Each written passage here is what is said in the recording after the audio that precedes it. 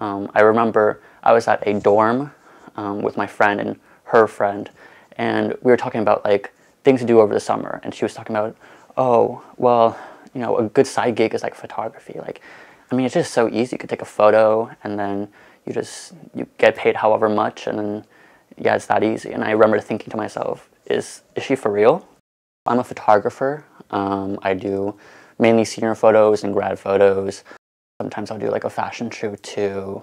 So to hear that and to hear that she thought it was so easy is probably the same way to thinking that other people think that photography is that easy, and that's why maybe they don't want to pay as much as we deserve. Mostly people just want a 1 hour shoot, so that's 1 hour of shooting.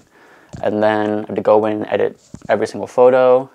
I would say maybe 2 hours of editing. If you want to include skin retouching and just general photoshopping, I mean, that could be another hour or two as well, depending on how many photos they want altered.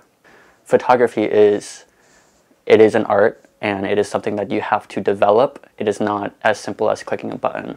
I think for me, it's more like how I view myself as a local artist and how I charge myself, because I know that I undercharge myself, and I know that I don't value my work to the point where it should be. Local artists, they don't have a big platform, they're local. So the best way to give them attention is to find them, to give them the exposure. Just recognize real talent.